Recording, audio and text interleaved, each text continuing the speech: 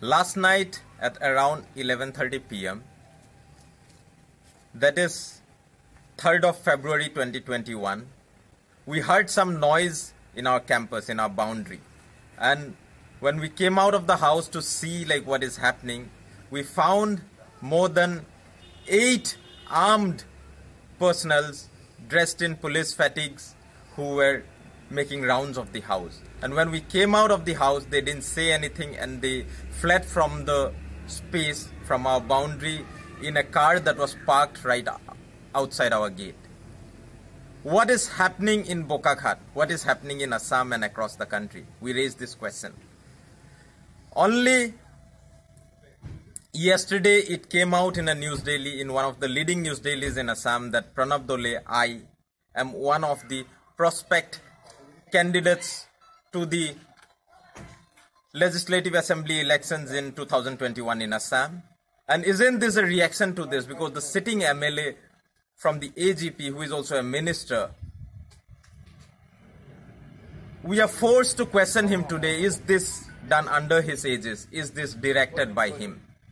If at the dark of the night, armed people can come and threaten our lives, are we safe and secure? This we question to every administrators and the authorities of our government. And we demand that a high-level inquiry needs to take place on this matter. And the police department needs to tell the people that why this happened and who are these people and who gave them the orders to come and threaten our lives at night without any due process.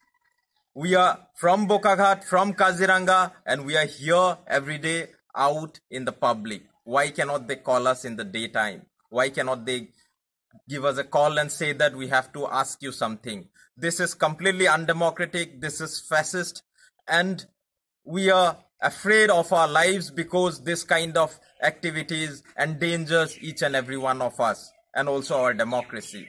So we demand that a proper investigation and inquiry needs to take place on this matter. Don't forget to like, share and subscribe to EastMojo. For any queries, put them down in the comments section below and press on the bell icon for notifications.